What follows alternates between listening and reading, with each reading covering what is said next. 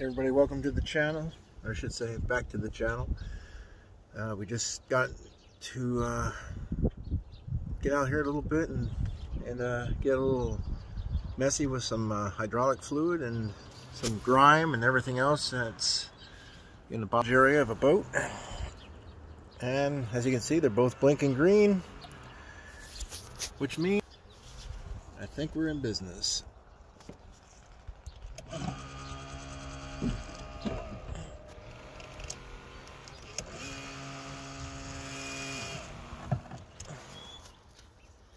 Poles are ready, so all we got left to do is work on the fenders on the boat.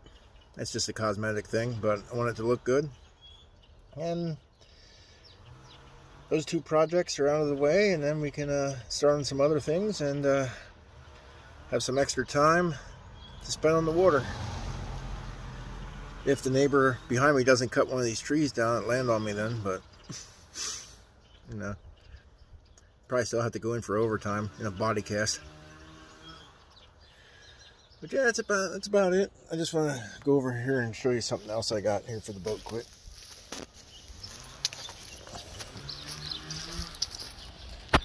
We had to get a new charger. Got this not too long ago. I think I got that last year, this charger here. The Optima batteries, yeah, they kind of seen their last charge.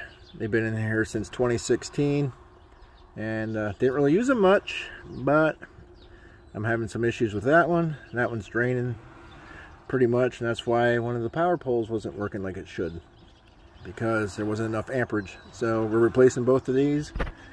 We replaced the battery that's over there, and I think that'll be it.